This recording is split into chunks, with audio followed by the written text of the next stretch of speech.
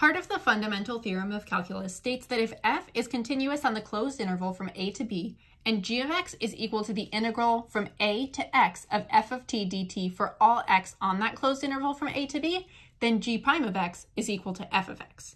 Or g prime of x is equal to d dx of the integral from a to x of f of t dt, which is equal to f of x. So if you want to, you can think about it like this. When we have a derivative and an integral, we know that deriving and integrating are opposite operations or inverse operations. So those two cancel, and we are really just left with f of x as our answer. You just have to plug in the upper limit if it's a variable. I go into much more detail about the fundamental theorem of calculus and where it comes from in the videos for lessons 6.4 and 6.7. So if you want to stop and review those before going on to this lesson, I would recommend that. In our first example, we're looking at a graph of the function f. The graph of the function f shown above consists of 6 line segments. Let g be the function given by g of x is equal to the integral from 0 to x of f of t dt. Part A says find g of 4, g prime of 4, and g double prime of 4. First, we're going to find g of 4. If we're looking for g of 4, we're just going to take this function for g of x, and we're going to plug in 4 for x. So we're looking for the integral from 0 to 4 of f of t dt. This means that we are looking for the area under the curve of f from 0 to 4, from x equals 0 to x equals 4. So if we look up here at our graph of f, we're looking from 0 to 4. Let's find the area under that curve. First, let's find the area of that shaded triangle right there. The base is 1, the height is 2, so the area is going to be 1 times 2 divided by 2, which is just 1. So the area for that one is 1. However, since this is below the x-axis, we're going to write -1 down there because we're looking for the total accumulated space. Then, to find the area of this trapezoid, from x equals 1 to x equals 4, we know that the area for a trapezoid is going to be the height times base 1 plus base 2 over 2. In this case, the height is 2, base 1 is 3, and base 2 is 1. So we're left with 2 times 4 over 2, or 2 times 2, which is just 4. This is really -1 plus 4, which is equal to 3. So g of 4 is equal to 3. Now, to find g prime of 4, this is where it gets a little more interesting. So we know that g of x is equal to this function right here. And when we know that when that relationship is true and a is just a constant, then g prime of x is going to be equal to f of x. So we can also think about if we're trying to find g prime of x, we have to then apply the d dx to the integral from 0 to x of f of t dt. And then this entire thing, this just becomes f of x. We just take the x and we plug it in for t. So g prime of x is really equal to f of x. It is very, very important that you write that somewhere on a free response question like this. So then when we find g prime of 4, that's just going to be f of 4. And we can look up on our graph of f and see what is f of 4. What's the value of f at x equals 4? And it is 0. And it also asks us to find g double prime of 4. So g double prime of 4, first we need to figure out what is the function for g double prime. Well, if g prime of x is equal to f of x, then we also know that g double prime of x is going to be equal to f prime of x, taking the derivative of both sides there. It is also important that you write something like that on your free response questions, defining these functions in terms of each other. So then we can take a look and see what is f prime of 4. So g double prime of 4 is really f prime of 4. This means what is the slope of the line tangent to the graph of f at x equals 4? So at x equals 4, let's find the slope there. We are rising 2, running 1. Therefore, the slope is -2. Part B asks whether g has a relative minimum, a relative maximum, or neither at x equals 1. And we do have to justify. So let's think about what would it mean for g to have a relative minimum. Well, if g has a relative minimum, that means that g prime of x would be changing from negative to positive. If g had a relative maximum somewhere, we would know that g prime of x would be changing from positive to negative. And when we say g prime of x, we know that g prime of x is equal to f of x. So when we talk about does g have a relative minimum at a certain location, that means does f of x change from negative to positive? So let's take a look. What's happening at x equals 1? Well, the graph of f, which is equal to g prime, we know that g prime of x is equal to f of x, is changing from negative to positive at x equals 1. So when we write our explanation, we're going to say that g has a relative minimum at x equals 1 because g prime, which is equal to f, changes from negative to positive at x equals 1. There's our answer. Here is the answer key from the College Board, which I got from the test archive for this specific problem. If you want more practice with problems like this, there are a ton in the test archive, and I've put the link for the AP Calculus AB test archive in the description of this video. The graph of the function f shown above consists of a semicircle and 3 line segments. Let g be the function given by g of x is equal to the integral from -3 to x of f of t dt. This is another situation where right off the bat, I know that if I have g prime of x, I can define that as f of x. Because by the fundamental theorem of calculus, when I have an integral where there is a constant on the bottom and an independent variable on the top, and that is the function for g of x, I can just take the x and plug it into the function f when I'm trying to find g prime of x. So g prime of x is equal to f of x in this case. Part A says find g of 0 and g prime of 0. So to find g of 0, all that I am doing is I'm going to plug in 0 for x into this integral function, into that function defined by an integral. So I'm looking for the integral from -3 to 0 of f of t dt. Or what is the area under the curve of f, or the total accumulated space under the curve of f from -3 to 0. So then let's look from -3 to 0. We are trying to find the area of that trapezoid right there. The formula for the area of a trapezoid is the height times base 1 plus base 2 over 2. We know that in this case, we're going to treat the height as 3. So if we have 3 times 2 plus 1 over 2, that's 3 times 3 halves, or 9 halves. So the integral from -3 to 0 of f of t dt is equal to 9 halves.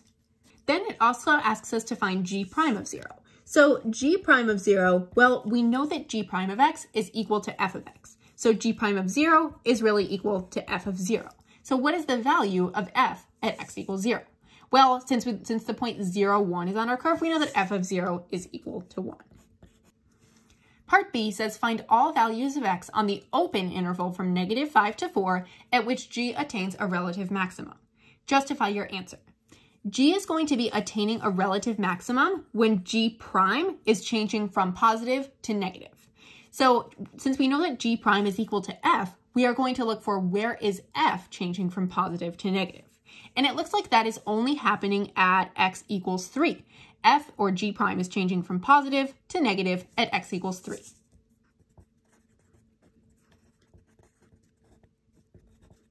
G attains a relative maximum at x equals 3 because g prime, which is equal to f, changes from positive to negative at x equals 3. Part C says find the absolute minimum value of g on the closed interval from -5 to 4. Justify. So typically when we were finding absolute minimum values in a previous video, like in chapter 5, what we did is we made a table with all of the critical points and the endpoints of g. And then we found all the values of g at those points, and we would see which one is the lowest, or if we were looking for the absolute max, which one is the highest. So in this case, we are going to be a little bit more selective about which points we are actually going to put in our table. So we know that our endpoints are going to have to go in there. So if we're making our table, this will be x, this will be g of x. Our table is going to have the endpoints, which are -5 and 4. But then when we're picking the critical numbers, we know that an absolute minimum isn't going to occur at a relative maximum. And we already know that a relative maximum of g is occurring at x equals 1 because f, which is equal to g prime, is changing from positive to negative there. So even though x equals 3 is a critical number because g prime of 3, which is equal to f of 3, is equal to 0, we're not going to include that in our table. The only x value where f, which is equal to g prime, is actually changing from negative to positive, so this would be a relative minimum, is x equals -4. So -4 is the only other value that's going to go in our table. And then I'm just going to label these two. I'm going to say those are endpoints. And then at this point, just to explain why I'm putting these in the table, I'm going to say this is where f, or g prime, changes from negative to positive. The next thing I need to do is I need to find the values of g at each of these points. So if I'm finding g of -5, g of -5 is going to be equal to the integral from -3 to -5 of f of t dt. And now I'm just looking for the area under the curve of f from -3 to -5. However, I'm seeing a slight issue here. The -3, that's the upper limits. That should go on the top. So in order to do that, I just make the entire thing negative, and then I'm looking for the integral from -5 to -3 of f of t dt. Now I'm going to see what's the area under the curve of f from -5 to -3. Well, from -5 to -3, I actually don't even need to do the math here. I can see that these are equivalent triangles, so these are going to cancel each other out. We have an equal amount of negative and positive space, which means that the net accumulated space is equal to 0. So g of -5 is equal to 0. Then to find g of 4, we are going to take the integral from -3 to 4 of f of t dt. What's the area under the curve of f from -3 to +4? So we are looking from -3 to +4 right there. And we're going to have to be adding up a lot of things here. We already know that the area of this section right here is 9/2. And we know that the area of this little triangle up here and this triangle down here, those are going to cancel out. That's just going to be equal to 0. So now we just need to find what's the area of those little spaces underneath the circle. Well, to find that, let's find the area of this rectangle right here. Let's find the area of that rectangle, and then we will subtract the area of this circle to get the area that's left under there. The area of the rectangle is going to be 2 times 1, or 2. So it's equal to 2 minus the area of this half circle here. And the area of the half circle, the area of the full circle would be pi r squared. R is 1, so it would just be pi. This means that the area of the half circle is pi over 2. So 2 minus pi over 2 is equal to the area of this little section and this little section right here. Therefore, we can say it is 9/2 plus 2 minus pi over 2. And then we don't need to worry about these because they cancel each other out. We could also write this as 13/2 minus pi over 2. So that is g of 4. Then lastly, we need to find g of -4. So g of -4, we are looking for the integral from -3 to -4 of f of t dt. I don't like that because the upper and lower limits are not where they should be. So I'm going to reverse those and stick a negative sign out front, which is an integral property that we learned in a different video. And then what's the area under the curve of f from -4 to -3? Well, this is -4 and this is x equals -3. So what's the area of that shaded triangle right there? Well, the base is 1, the height is 2, 1 times 2 is 2, divide that by 2 and you get 1. So the area there is just 1. However, since we have the negative out front, that's going to be -1. Now, this is asking for the absolute minimum value of g. So it's not saying what's the x value where it occurs, it's saying what's the absolute minimum value, what is the lowest value it attains. And we know that it's going to be -1. There is our answer. It did say to justify for this question, but when you're doing absolute minimum or absolute maximum justifications, all that you need is your table, and then if you want to be safe, a little explanation of why you put the stuff that you did in your table. Part D says find all of the values of x on the open interval from -5 to 4 at which the graph of g has a point of inflection. So if g has a point of inflection, that means that g double prime of x is going to be changing from negative to positive or vice versa. Therefore, g prime of x will be changing from increasing to decreasing or vice versa. So then if we look at our graph of f, because we know that f is equal to g prime, we're looking for when is this graph of f changing from increasing to decreasing or vice versa.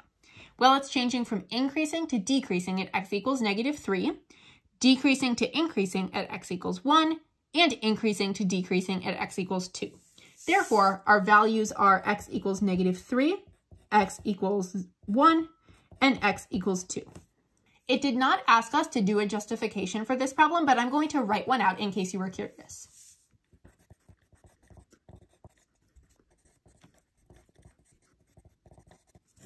If you were asked to do a justification, you could write g has points of inflection at x equals -3, x equals 1, and x equals 2, because g prime, which is equal to f, changes from increasing to decreasing or vice versa at these points. Here is the rubric from the College Board for this question. And again, if you want to see more of these questions with their full answers and explanations, you can check out the test archive that I have linked in the description of this video. The functions f and g are differentiable for all real numbers, and g is strictly increasing. The table above gives values of the functions and their first derivatives at selected values of x. The function h is given by h of x is equal to f of g of x minus 6. Let w be the function given by w of x is equal to the integral from 1 to g of x of f of t dt. Find the value of w prime of 3. So to find w prime of 3, first I want to find w prime of x. So if we're finding w prime of x, that means that since we're taking the derivative of this, by the fundamental theorem, we can plug in g of x for t right there. since 1 is just a constant down there. So w prime of x is really equal to f of g of x. But since we've plugged in a function there, since we plugged in g of x, we need to apply the chain rule. We need to multiply by the derivative of g of x as well. So that's really f of g of x times g prime of x. That is how we would apply the fundamental theorem. Then we simply plug in 3. So w prime of 3 is going to be equal to f of g of 3 times g prime of 3. Now let's take a look for g of 3. It says in this table that g of 3 is equal to 4. So this is really f of 4 times what's g prime of 3? Well, g prime of 3 is equal to 2. Then we look for f of 4. F of 4 is equal to negative 1. So this is really negative 1 times 2, or negative 2. Here's the College Board's rubric for that previous problem.